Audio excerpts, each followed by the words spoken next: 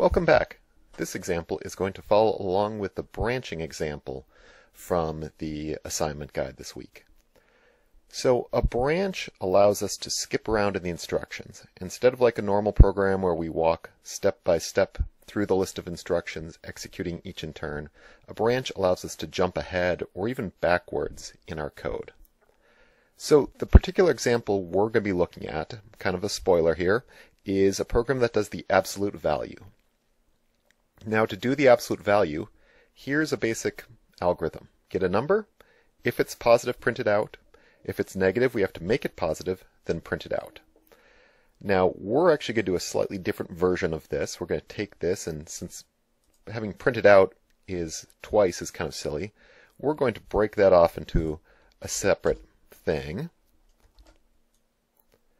So if it's positive, we want to skip over instruction 3. So we could say get a number. If it's positive, skip to 4. If it's negative, well, if it's not positive, well, it could be 0. But the other real possibility is negative. So I'm just going to say otherwise, make it positive, and then print it out.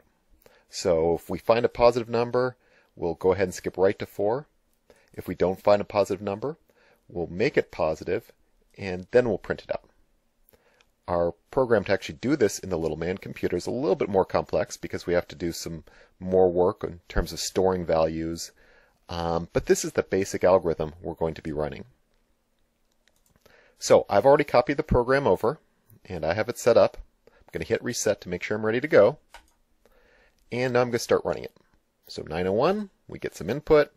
I'm going to do a run with a positive number, positive 8. So there it's in the accumulator. I'm about to store it to location 10. So great, there it is. In case we mess it up, we have it available to us. The next instruction, 806, branch if greater than or equal to 0. Okay, so what this is going to do is look at the accumulator.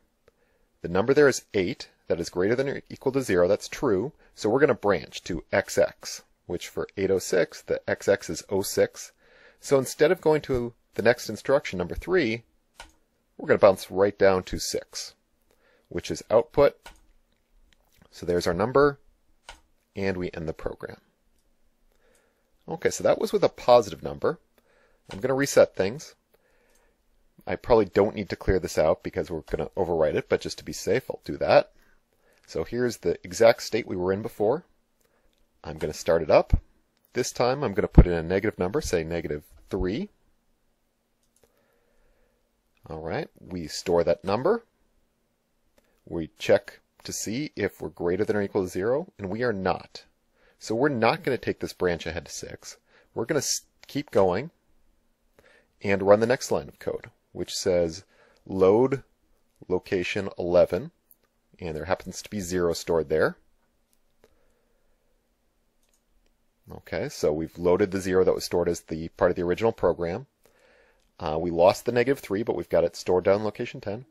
Now we're going to do subtract to 10, subtract from the accumulator, the value in location 10. So we're going to subtract negative 3 from 0, which 0 minus negative 3 is positive 3. Well, we succeeded in making our value positive by subtracting it from 0. Now we're going to do a store right back to that same location, so we'll wipe out the negative 3 that we typed in with the positive 3. And now we'll output our answer and end the program. All right, so no matter what, we always end up doing this line 6 and 7. The big question is whether or not we hit this branch and decide to skip over the stuff in the middle. Now, anytime you've got a program that has to make a decision like this, am I going to run these lines of code or am I not? Basically, it's a sign that you're going to need some kind of branch, either the 6, 7, or 800 instructions. And how they differ is just when they branch. 600 says I'm always going to take a jump.